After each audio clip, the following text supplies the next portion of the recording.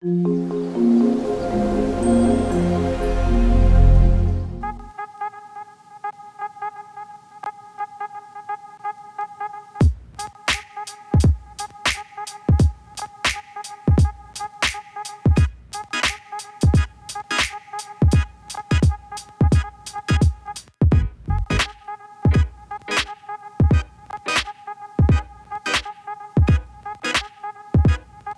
guys, today I want to talk a bit about worm bins.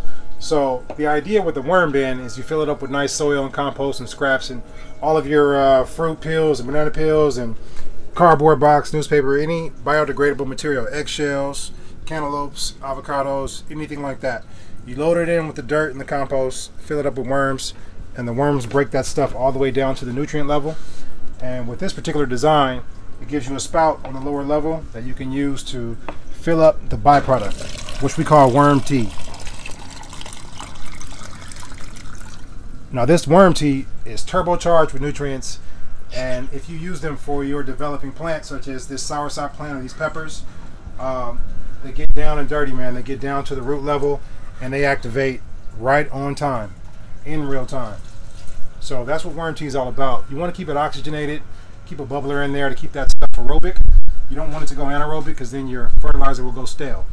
We have two in here today, and this one, as you can see, is where we keep some of the sprouted trees like avocados, and also some of the grow cubes to germinate our new plants.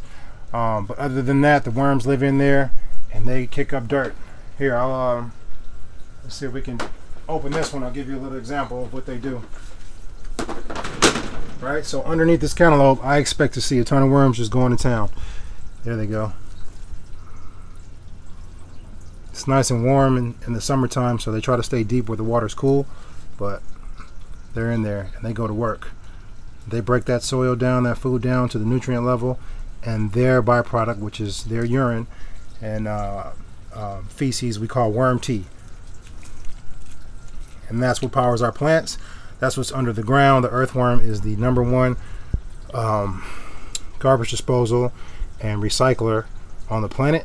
And without him or her or it, we have no plants, no trees, no fruit, no leaves. So that's worm tea in a nutshell.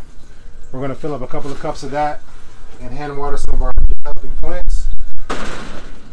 Usually we want to keep this thing in a cool environment, but this one's in a greenhouse in the middle of July. I keep it watered to keep the worms cool and keep them giving us a nice batch of their worm tea. So again, we use that, bring it over here, pour that right on top of these tomatoes, and you get a turbocharged dose of some steroids, if you will. That's worm tea. Talk to you soon. Peace.